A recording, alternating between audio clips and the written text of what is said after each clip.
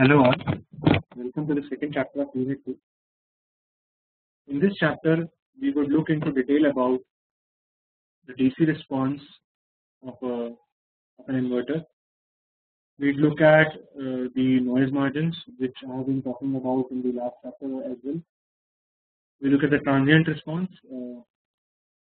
the delay estimation, and we look a bit into logical effort. The major part of the logical effort will be in the next chapter, in the continuing chapter. This is more like this chapter is very much like the analysis we do for the RC circuit, for the usual RC circuits. We calculate the DC response, we calculate the transient response, we look at how does the output current rises and falls, how much time does that take. So, okay, this is the review of the concept we have studied earlier. So just review in your mind and try to answer these questions. What happens when the width of a transistor increases? What happens to the current?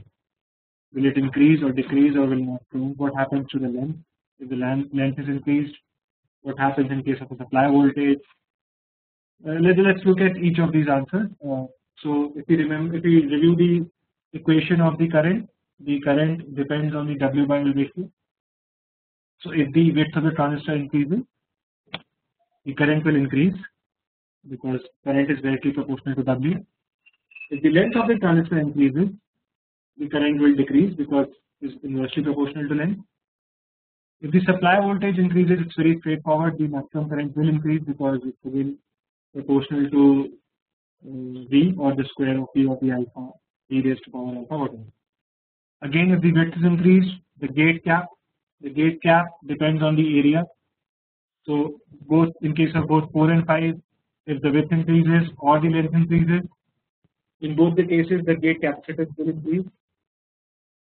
If the supply voltage increases, the gate capacitance will be unchanged because obviously the capacitance does not depend on the voltage. It's characteristic of the perimeter and the area and the permittivity of the gate dielectric material. So the capacitance does not depend on the voltage. I hope we remember the equation. We will see the equation in detail in this chapter also. So for DC response, we see how does V out. So now V out is the output voltage, V in is the input voltage. For an inverter, let's see that what is DC response. DC response is simply what happens to V out when V in is either static 0 or static 1. It's very simple. When V in 0, V out is VDD. If V in is VDD, V out is 0. This is the functionality of an inverter. Interesting part is what happens in between. What happens when V in is switching? How fast or how slow does the V out switch? And what does that switching the speed at which the most important thing is how fast does V out, how fast the change on V in gets reflected onto V out. That is called the delay part. That is actually the delay of a gate. A delay of a gate is very important in determining the performance of the circuit which we are designing. Now V out depends on obviously the current. The more the current or the better the rise in current, the faster V out will go to VDD or V.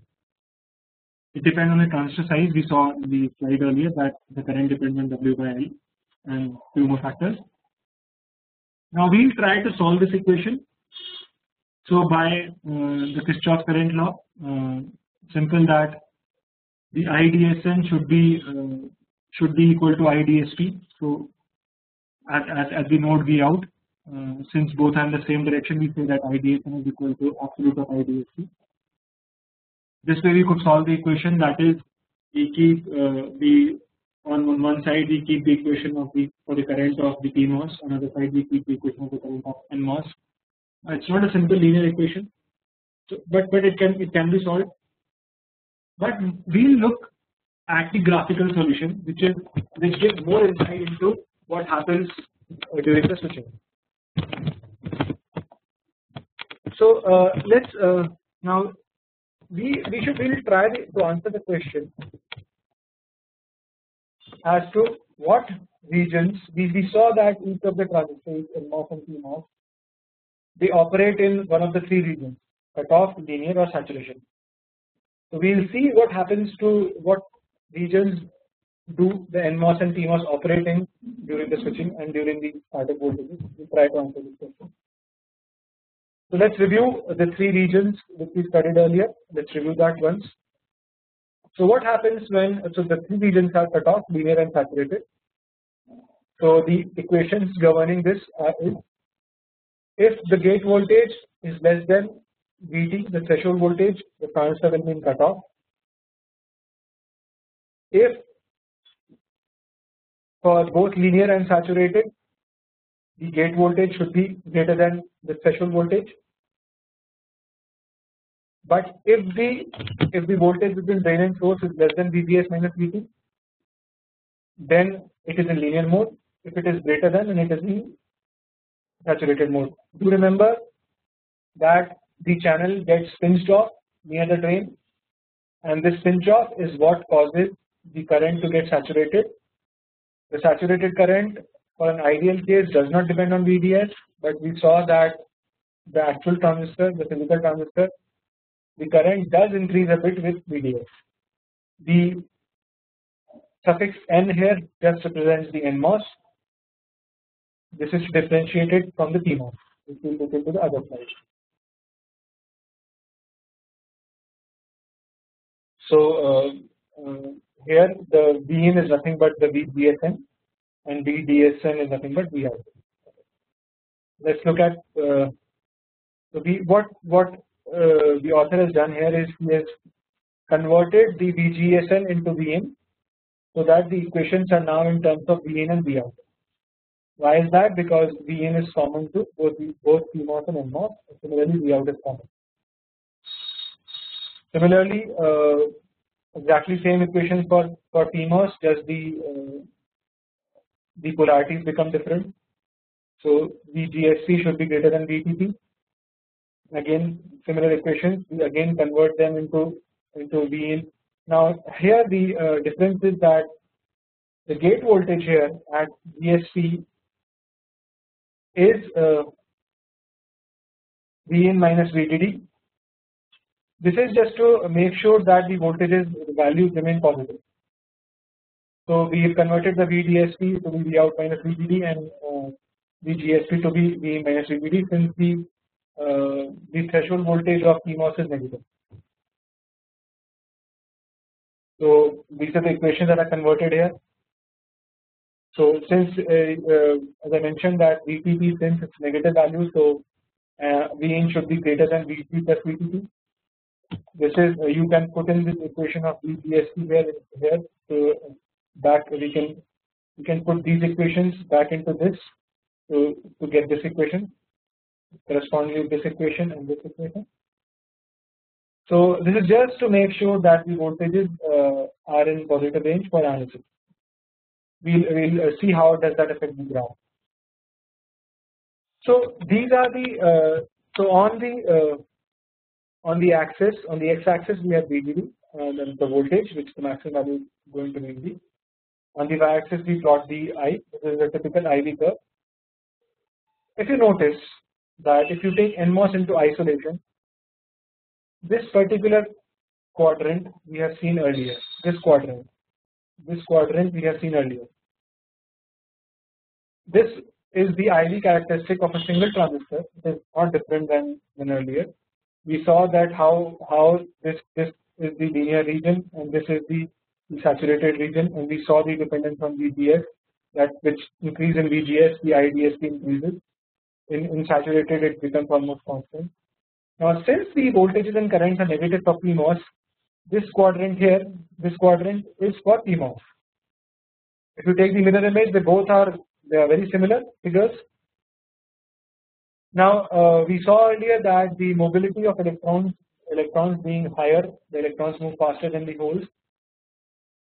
So to make the inverter balanced, that means to make the PMOS carry the same amount of current as NMOS, we have to make beta n is equal to beta p. How do we do that? Beta is nothing but mu on C of W by L. Since mu n is greater than mu p, we make W of PMOS wider than the W of NMOS. So PMOS is wider, so that to make sure that beta n is equal to beta p and the currents are equal in both the directions. Now what is done in this slide, and so what happened in this equation is that we are converting the PMOS voltages to positive value. What we are doing is that we are, in terms of graph, what we are doing is we are taking this quadrant here and overlapping it with this quadrant here. In other terms, we are solving equations by taking these values, this V in V out equations here, and the V in V out equation for NMOS, which is these. We are taking these NMOS and PMOS equations for V in and V out and plotting them on a graph, and the equation and the graph looks like this after conversion. This is a very interesting graph which shows how the NMOS current and PMOS current vary with input and output voltages, and what happens to the out. So this is the output voltage, this is the output current, IDSN is the NMOS current, absolute value of IDSP is plotted here. The PMOS current is represented in blue, the NMOS current is represented in green. Obviously, at any particular input voltage, IDSN should be equal to IDSP. So for a given V in, we plot now V out must be where currents are equal, because the currents have to be equal, since whatever is being drawn from the VDD again has to go into ground. So the currents are equal, it satisfies KCL. So the V out, the output voltage, can be calculated from this graph at a point where the currents are equal. Now let's see the different points, the different voltages, and what happens to the current. Let's look at V in 0. Very clear. If V in is 0, let's go back to the compound graph, for example. So if V in is 0, this is V in 0 point, V in 0 voltage, V in 1 volt, V in 2, V in 3, V in 4, for example. So this is, in this direction the V in is increasing for PMOS, NMOS in this direction V in is increasing. So when V in is 0, the output voltage is VDD, the PMOS is turned on, the NMOS is turned off. So for this graph you don't see any green line, you only see the blue line, which is represented by PMOS. It's very clear, when V in is 0, V out is VDD. So this is the curve. What happens to the current? So the current, I'll come to that later. Let's first see the effect of voltage.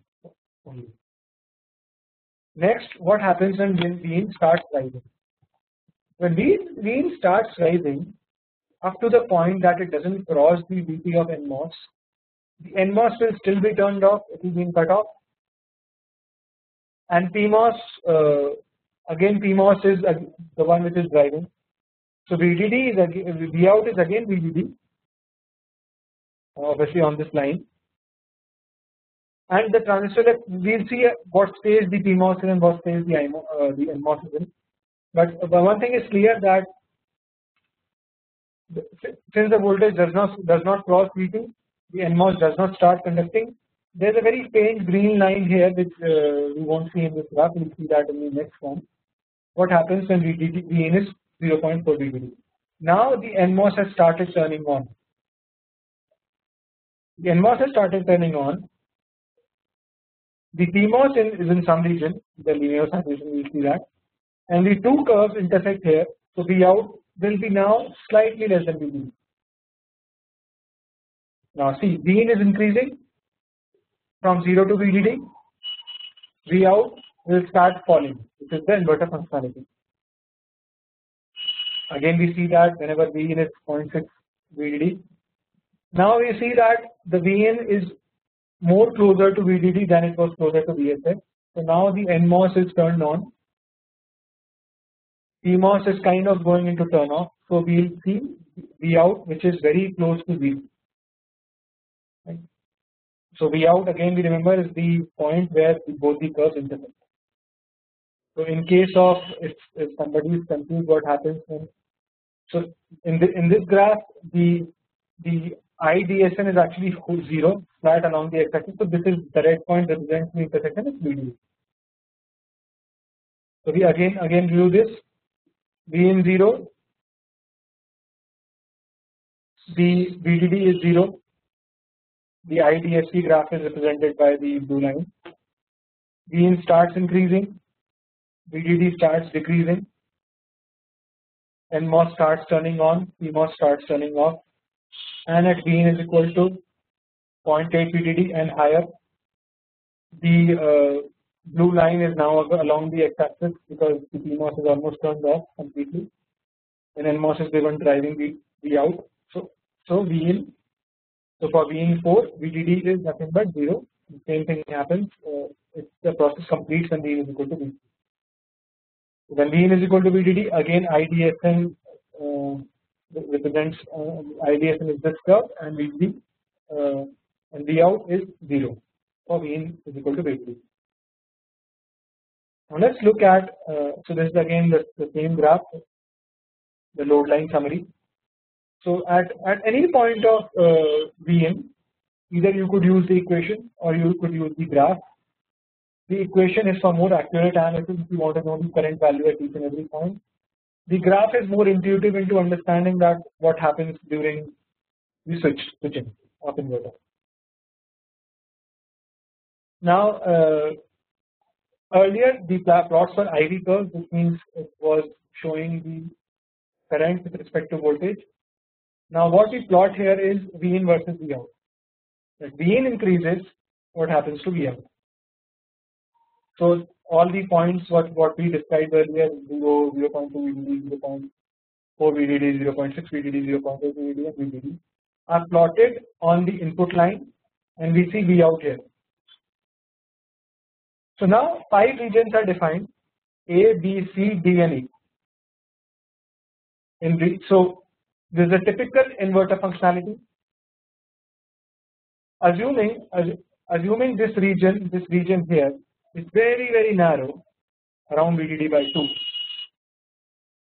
On the left of this region, Vin is logic level 1 or VDD,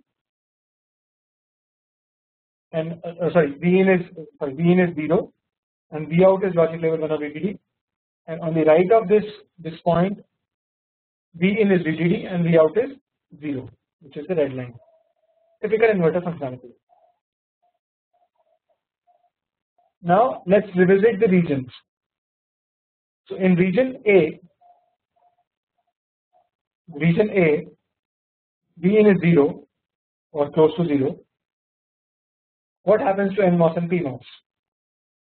The NMOS is in cutoff, PMOS is in linear. So very important thing to remember is that in static state, whenever pull down or the NMOS is in cutoff, the PMOS corresponding PMOS will be in linear region A. Region E the reverse, PMOS is in cutoff, is in linear NMOS. So either NMOS or PMOS during the switching will go from cutoff to saturation to linear. Why this happens? Now the drain voltage is constant here. What is changing is the gate voltage, the input voltage. So when input voltage or the gate voltage is low, The drain voltage being higher pushes the transistor into saturation, and when the gate input keeps increasing, VDS, since the transistor comes out of the pinch off region and goes into linear. The thing to remember here is that at the logic levels of Vin being 0 and 1, either the PMOS or NMOS, one of them is in linear, other one is into cutoff. Okay. Now what we'll do is we'll play on this curve. We'll see how this curve is useful in understanding the noise margin and understanding the delay and so on. Now this curve can be skewed by playing with the beta p versus beta n value. If it is not equal to 1, now in the previous slide we saw that the switching point is very close to VDD. This is the switching point, and this the shift in voltage is almost instantaneously here. This is for the case where beta n is equal to beta p. That means we have made CMOS wider compared to NMOS to make the current equal. But if this is not the case, this curve, the middle curve, is for beta 1. If we start increasing beta p by beta n, that means we start making PMOS wider, then this gate becomes skewed in the sense that the cutoff point starts moving away from VDD by 2. If beta p, if the PMOS is wider, then Vout, obviously Vout, it will be difficult to, it will take more time into, or rather it will take more voltage to convert PMOS into from a region of fully on or in linear to saturation to cutoff. So let's consider this curve here. Now this is the case at beta p by beta n is 10. That means PMOS is very is compared to NMOS is quite wide, 10 times as wide. So the PMOS will remain for a higher let's take it down there. For a major part of the Vin to VDD ratio, the PMOS will remain in linear region, that is on, and NMOS will remain in cutoff for this major part of the curve. For the minor part, obviously the NMOS will sit on. Similarly, this is the case.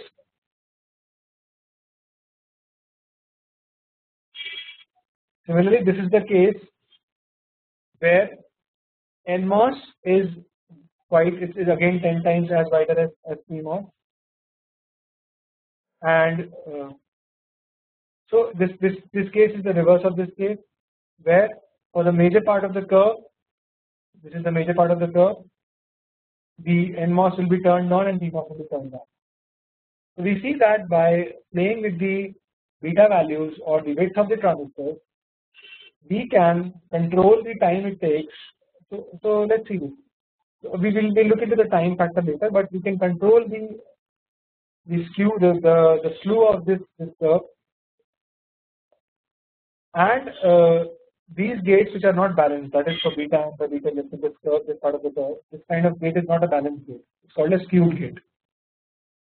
How do we analyze other gates, other complex gates? We do the similar kind of exercises, and these gates also get collapsed into an equivalent inverter. So when we talk about the skew factor in terms of other gates, or how wide the NMOS and PMOS should be, we always compare it with an equivalent unit inverter.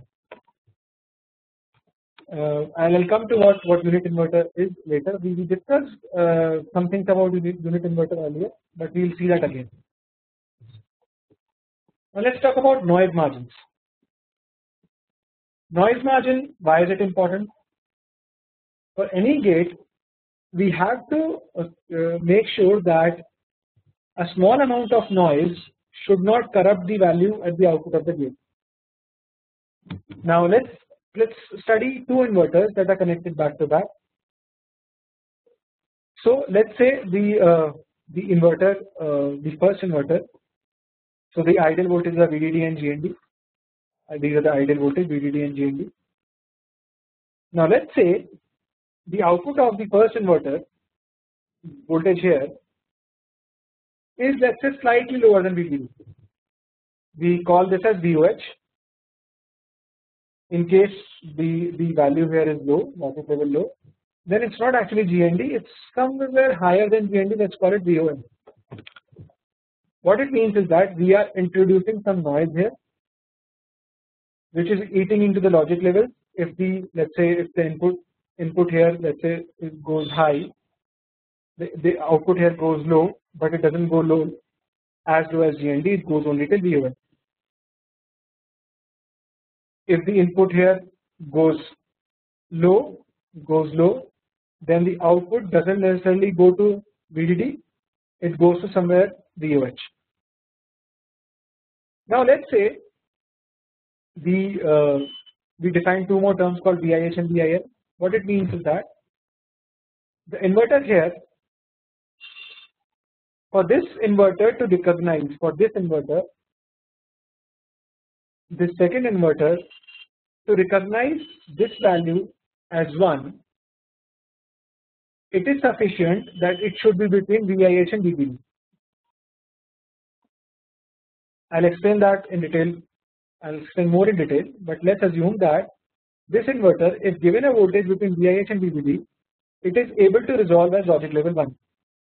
Similarly, if we give a voltage between VIN and GND, it is able to recognize this as logic level 0.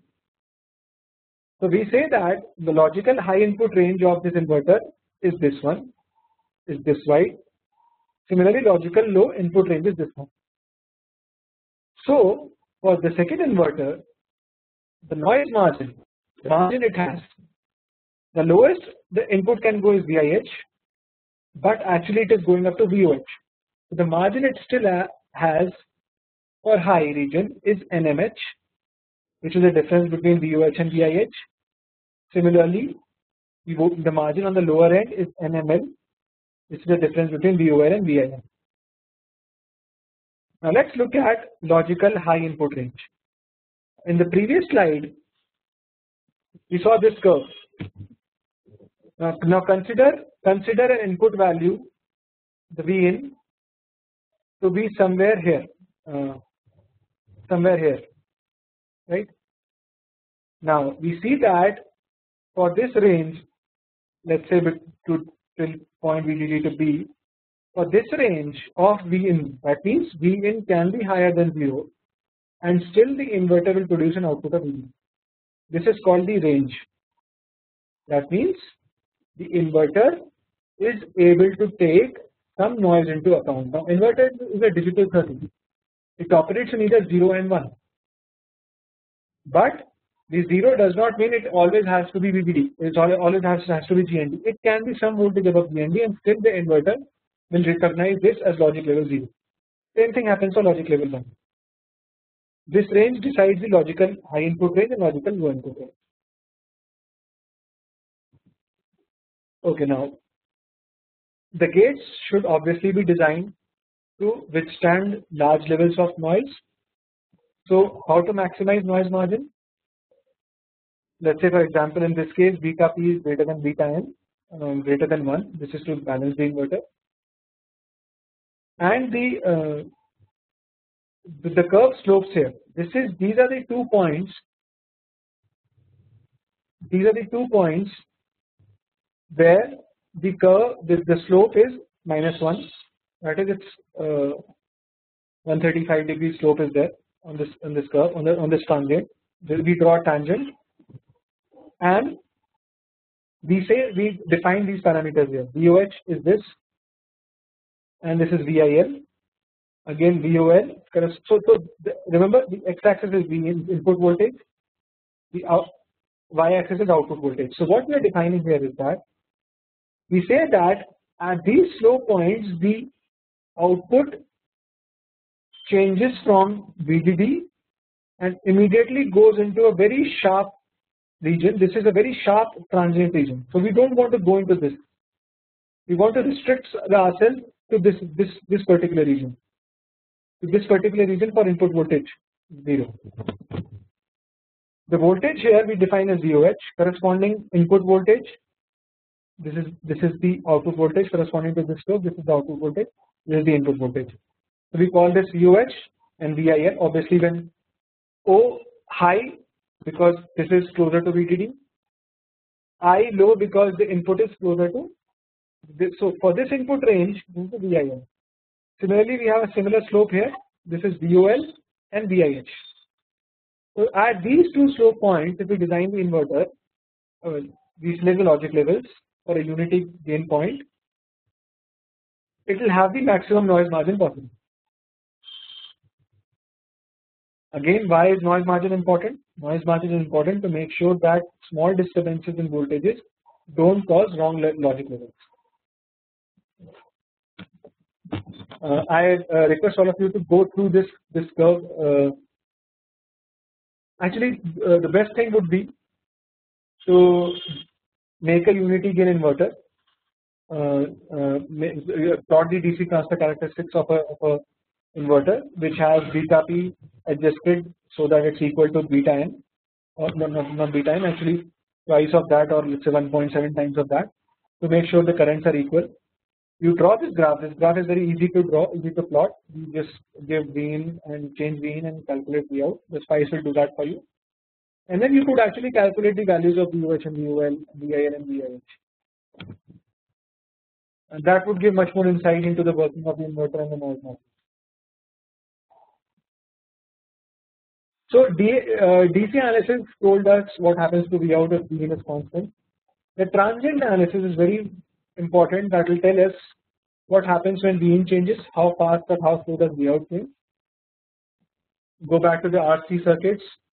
The RC or the RL circuit is nothing but a first order differential equation. Similarly, we would have a differential equation here. Input is usually considered to be a step or a ramp. A step input is ideal case. A ramp input is the more practical case, from 0 to VDD or vice versa. So let's see this inverter here. Now it's important to we'll look at IDSN. Vout will see some load, which will be represented by C load, capacitor load. This load is just the drain cap of both, or it could also represent the fan out load of, let's say, an inverter or any gate. So that we saw this earlier during RC model, but whatever load is on Vout is represented by C load. So V in, we are looking to find the step response. When we talk about step response, V in will change from V in can be represented by UT minus T0 VDD. U is nothing but the step response input. That means U will rise, V in will rise at T0. It will become 1. Before time is equal to T0, it will remain at 0. V out, T is less than T0. If V in is 0, V out will be 1 or VDD. dV out by dt, let's look at the equation. So dV out by dt is nothing but is negative of IDSN by load, by C load. So the formula is simply I is equal to C dV by dt. So we solve for ID. So what happens when T is less than T0? We look for 3 regions here. T is less than T0, V out is greater than VDD minus V2, and V out is less than VDD minus V2. So for T is less than T0, obviously V out is VDD. It's connected to the pull up network, not to pull down network. So the current through NMOS would be 0. Again, we look at these 3. Now V out is nothing but VD. We look at 3 regions here. V out and input is nothing but VDD. It's a gate voltage. Just so this is nothing but this is VD, this is VG. So if VD is greater than VG minus VT, we can write. So this part is nothing but this is VG, and this part is nothing but VD. Just rearranged. So VD is greater than VG minus VT. It's in saturation. You remember the saturation equation. Again, this is into linear region. This part we remember the equation of the linear part. This is solving for, this is the ID values. Now we have to solve for V out. Knowing the ID values, we could easily plug in the value of IDSN here and calculate the V out.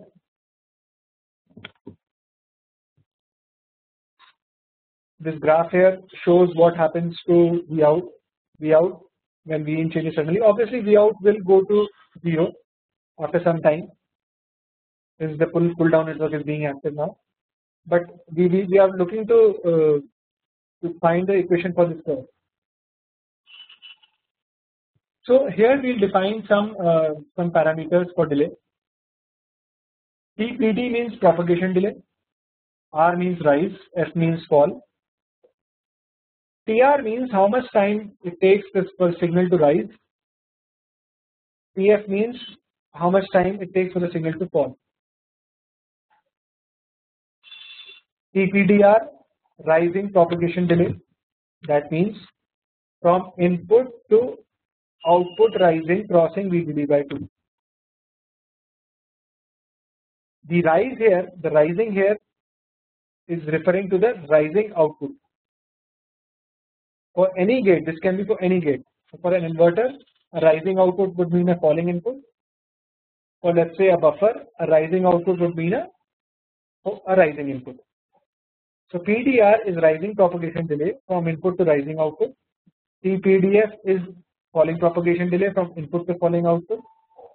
TPD is nothing but average of both. TR is from output crossing 0.2 VDD to 0.8 VDD. This is the transition time for the output. This is a 20-80% limit, so 0.2 VDD to 0.8 VDD. Again, fall time is from 0.8 VDD to 0.2 VDD. These things are arbitrary. For a particular technology, for a particular design, somebody might decide to use the 10-90%, so 0.1 to 0.9, and so on. So these are just definitions for, let's say, for one particular technology, for one particular application. These can be changed as the purpose is. Now TCDR is rising contamination delay from input to rising output causing VDD by 2. TCDF is the falling contamination delay. I'll come to what is this contamination delay. This contamination delay, for example, is not applicable for inverters. It's only applicable for complex cases. So this is a SPICE simulation of an inverter. I would recommend all of you to do this yourself using the SPICE tool.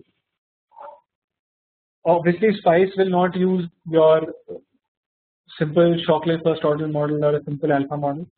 It will use a much more complex and accurate IV model. Obviously, simulations are not that easy to write, but once you are familiar with, you can write basic simulation. At least you can simulate a step response, or you can even simulate a step response in steps of 20% of VDD. You can do that easily. So this is a graph of a SPICE simulation where the time is plotted here. So we see the curve here. This V in is rising. This is nothing but V in, and so obviously when V in is low, this part when V in low, VDD is high. When V is high, the VDD is low. So according to the definition of the propagation delay, the time here and the time here, the difference in time is the propagation delay for fall. That means V out is falling. Similarly, this is the propagation delay when V out is rising.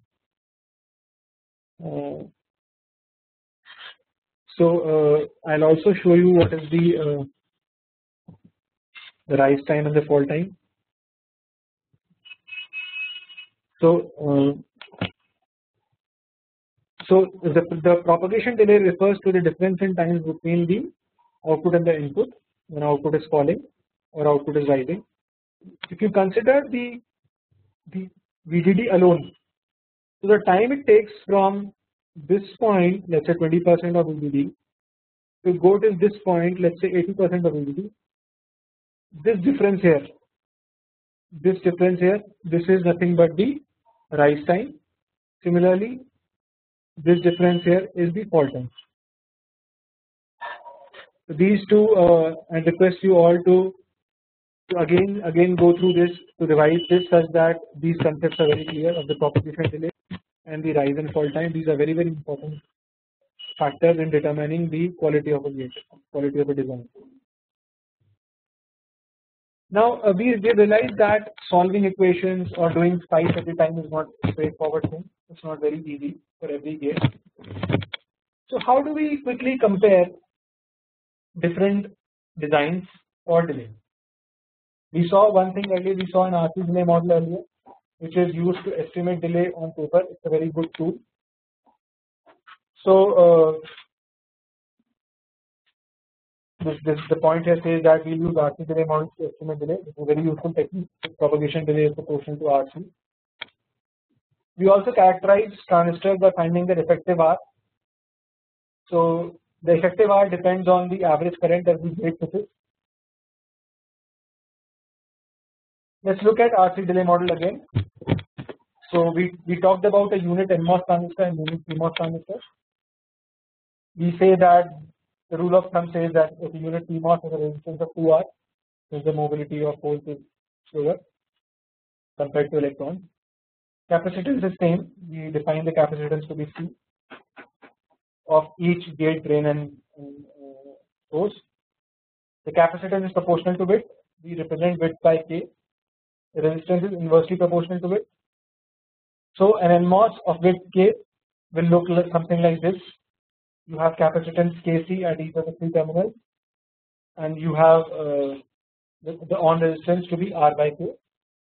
Similarly, PMOS will become 2R by K, with the capacitance will remain Kc. Let's again give an example of this. Let's see a 3-input NAND, and how do we make sure that it achieves the effective rise and fall resistance equal to unit inverter R. So now what I would do is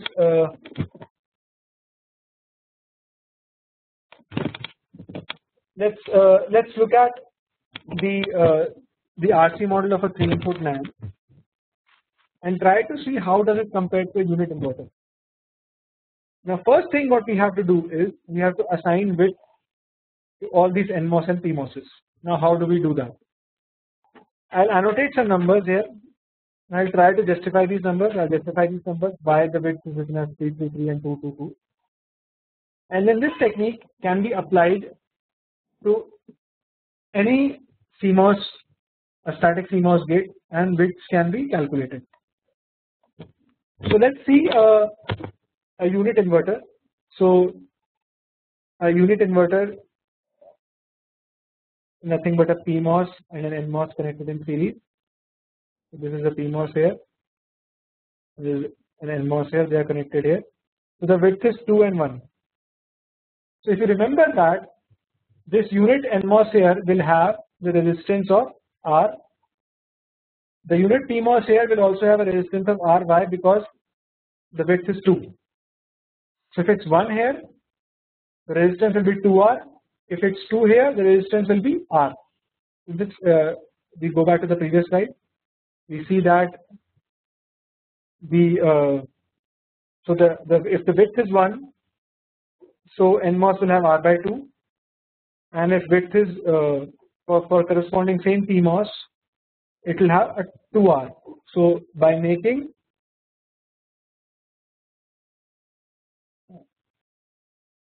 the PMOS to be twice as wide, we keep the resistance to be R. Same thing, we'll apply here. Now if you see, let's say if you combine 3 NMOS in series, these are 3 NMOS in series. Forget the number 3 here, forget the width. If let's say each of them was unit, so the total resistance would be 3R.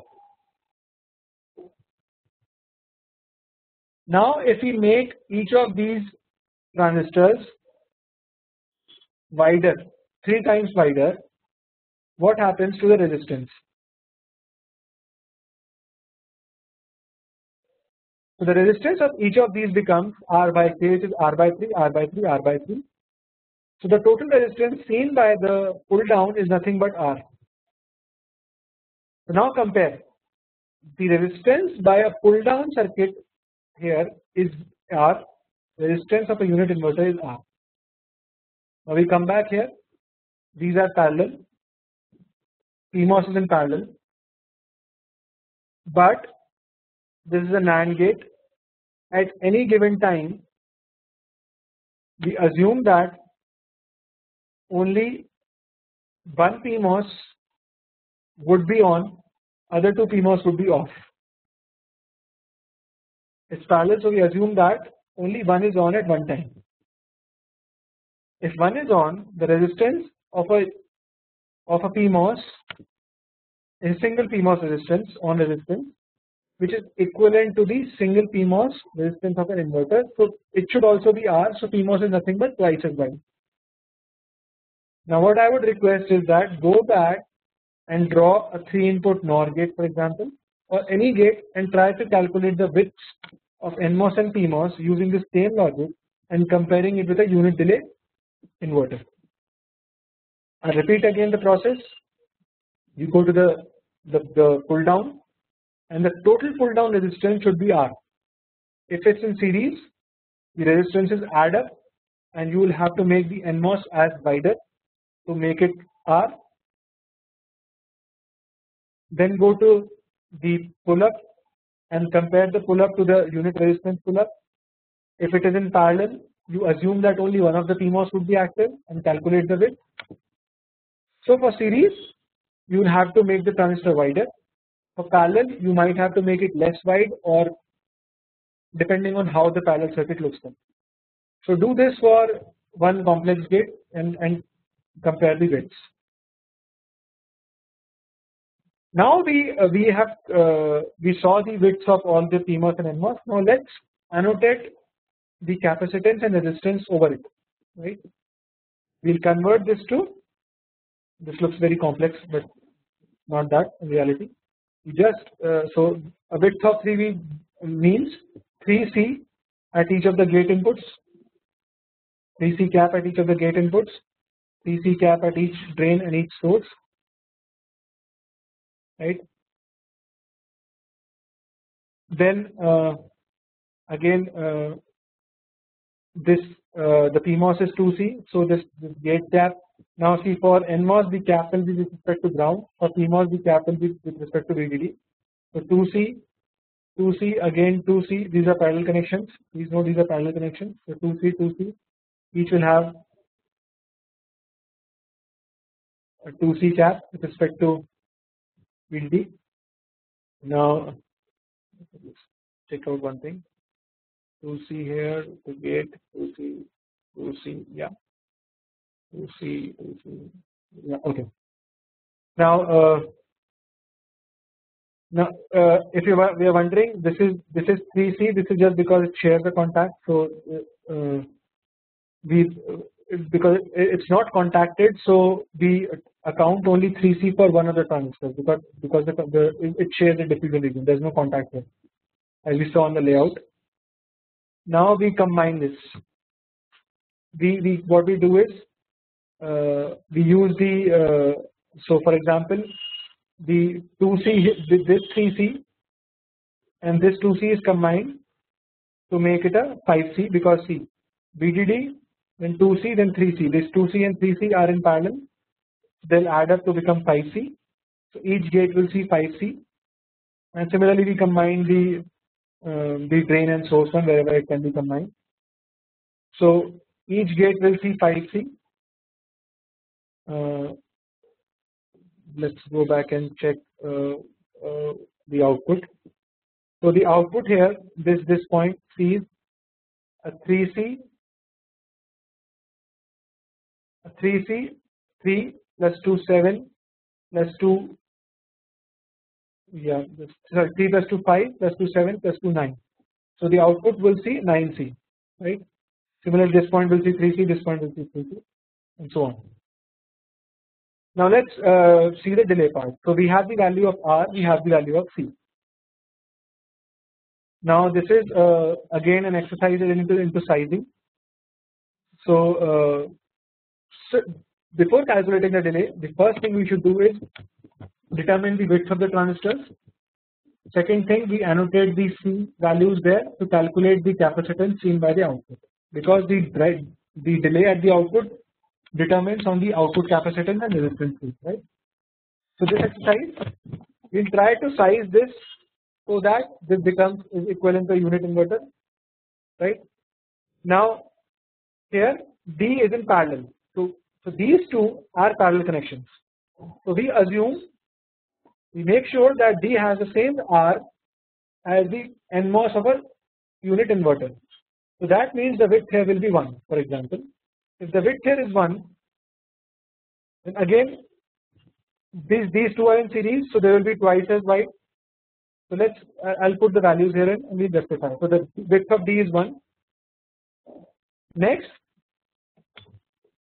this should be 2 and this should be combined. This should see combined. This is by width 1 means this means R.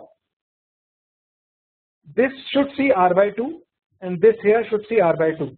So the width here is 2. Again you have parallelism. So B and C would need to be still more wider to draw the same current. I'll just clean it up a bit.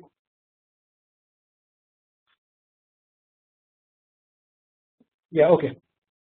So since this part is parallel,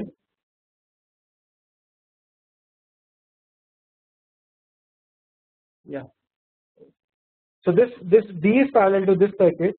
We assume only one of them will switch on. So each one of the branches should have resistance R. So that's why the width is 1. Again, this part in total should be, again B and C are parallel. So we assume that either of them will be turned on. So when A to B is turned on, you see 2 and 2, that is R by 2 plus R by 2, again R. Or if AC path is turned on, you see R by 2 and R by 2, again R. So 1, 2, 2 and 2. Similarly for pull up, we see that D is in series. Now to A, B and C, again I'll put in the numbers here. So when D is in series,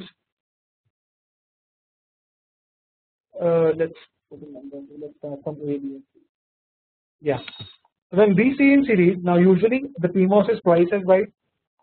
Now we'll assume that either, let's say this will work, this part will be active, either this will be active or this will be active. Let's label it 1 and let's label it 2. So when 1 is active, D and A being in series, PMOS anyway shows a 2R, usually it's too wide, it's twice as wide. If you add one more PMOS, it should be 4 times as wide, so that the resistance shown here will be 2R by, this is 2R, nothing but 2R by 4.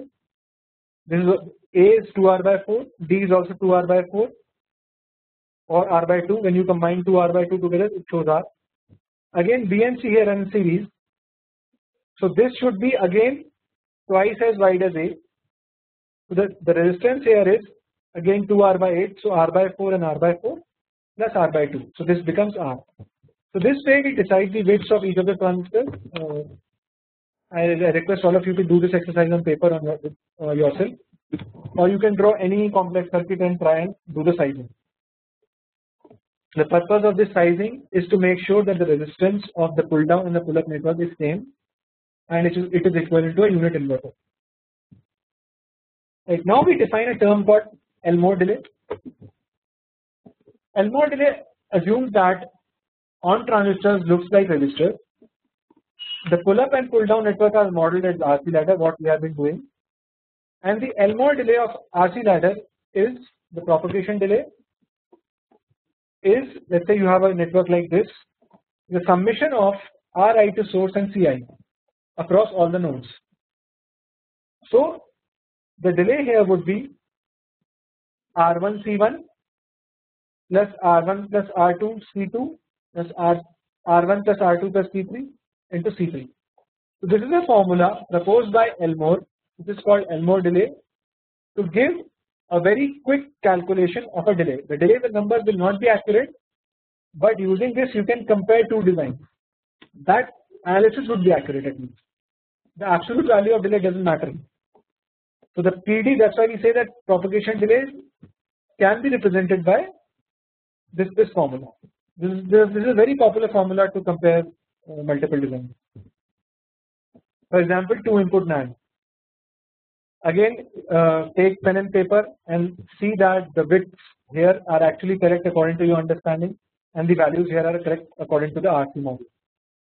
I am not going to go into details of the calculation of bits of a 2-input NAND, or into how the values of C are calculated here. Everybody should be able to do this exercise now. So we say that we try and calculate the delay, estimate the delay for a NAND gate driving H NAND gates, H identical gates. So I'll break it here. The part on the left is this NAND gate. The part on the right is this circuit. Since it's H and each gate input gives 4C, so the capacitance here is 4HC. 6C, 2C. We saw how this calculation we calculated earlier. So now we try and calculate. So now when one of the PMOS is on, okay, let's say when the output is rising, when will output rise? When will the NAND gate have a 1 input? When any of the input is 0. So we assume only one of the PMOS is active, and it connects to pull-up network. Pull-down network is not shown here, right? So this part kind of goes away. This part kind of goes away. So the capacitance left is 4HC plus 6C, and the resistance on R here. So TPDR according to Elmore delay will be nothing but R into 6 plus 4HC. Right. Now let's look at the fault delay. In case of fault delay, the circuit will be seen is only the pull down part. So again 6 plus 4HC, and we will see a 2C, this 2C at the gate, and this 2C. So this part is this part, and then from Y it goes to A, from Y it goes to A, R by 2 and 2C. This one is 2C, and again to B, which is nothing but R by 2. So TPDF, the Elmore delay will be, so Elmore delay will be R by 2 into 6 plus 4HC plus R by 2 into 2C. So it will be 7 plus 4HC RC. This might seem complex at first, but if you go back to the Elmore delay formula and apply it here, it's a very simple network. So this R by 2 into 2C, then this R by 2 plus this R by 2 into this part. So the TPDF is 7 plus 4H into RC. This is how we estimate. So first we do the sizing. Second, we annotate the value of capacitance onto each of the inputs, the gates, the source and the drain. Then we see, then to calculate the propagation delay in either the right side or the fault side, we first analyze which part is active, either pull up or pull down, and then we take only the relevant part and then apply the Elmore formula to estimate the delay. Right. Now the delay has two parts. We saw earlier either this 6RC, that means the one at the left of it, another at the right of it. So one is the parasitic delay, that means the delay which is independent of load. We saw that a NAND gate driving H identical gates, at one level it sees a cap which is inherent to its gate design, which is called the parasitic delay. We saw it is either 6RC or 7RC. This is independent of load. Other is the effort delay, which is nothing but the effort the gate requires to drive the fan out. It depends on the load, proportional to load capacitance. We saw it's always 4HRC. It would be this doesn't matter when output is rising or falling. It just depends on the gate capacitance of the fan out gates, of the connected gates.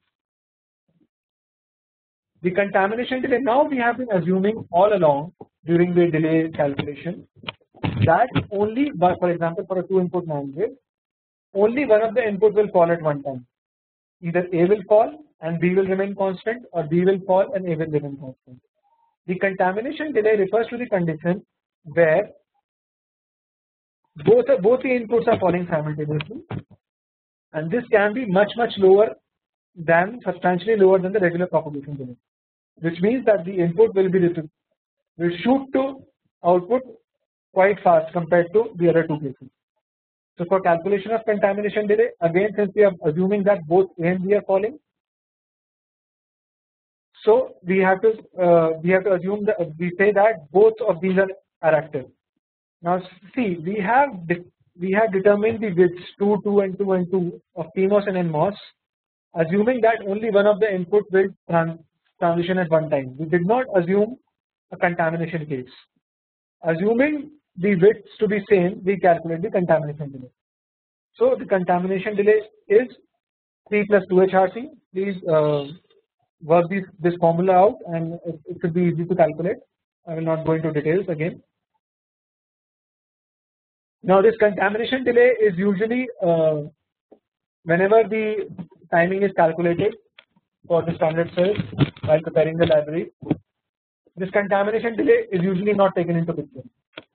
Why? Is because the probability of all the inputs of a multi-input gate falling together is very low, but we know this to be a dangerous case and we tackle this in other ways, but we do not take into account the delay part. We are only interested in the delay whenever only one of the input is falling. How do we tackle it during digital design is a separate topic altogether. How do we tackle contamination delay? I am not sure this is in scope of this course, but there might be a mention of it when we do synthesis and timing analysis. Just keep this in mind that contamination delay is one unwanted factor, and usually the delay part is not part of our calculation. Okay. We assume contacted diffusion. This slide we discussed earlier that wherever possible, a good layout will minimize the diffusion area.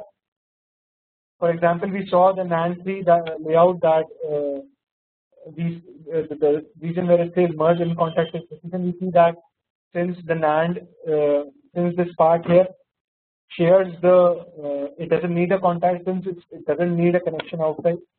So we don't put a contact here. We share the diffusion area. And that is why we say that this NMOS here and then this NMOS here. Ideally, if there was a contact here and if they don't share the diffusion area, this would see 3C, this would see 3C, this would total would be 6C. But we only say 3C here because they share the diffusion area. So we are assuming that good layout practices will be followed, and the diffusion will be shared, and there will not be any contact. So this will reduce the output capacitance also.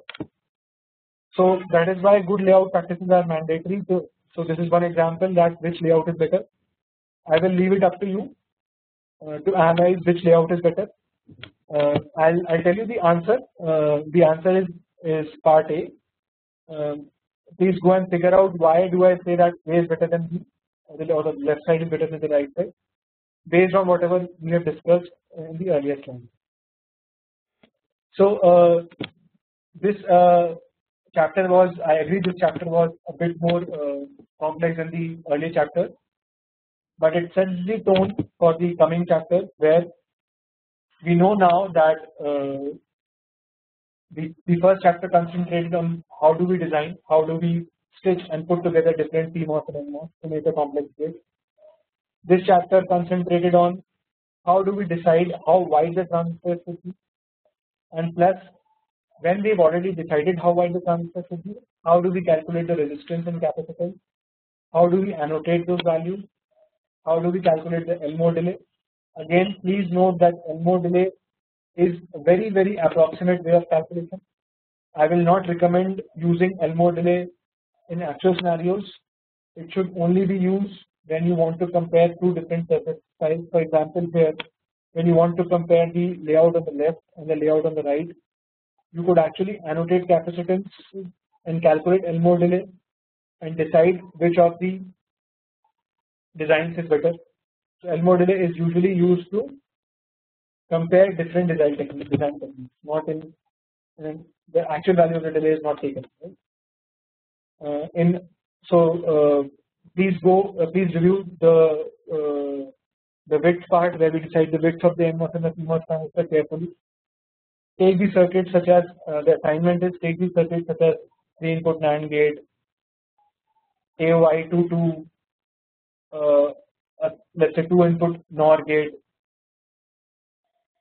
Define the sizes, annotate the R and the C values, and calculate the rise and fall propagation delay based on the ANMA formula. This is the assignment for this chapter. Thank you all.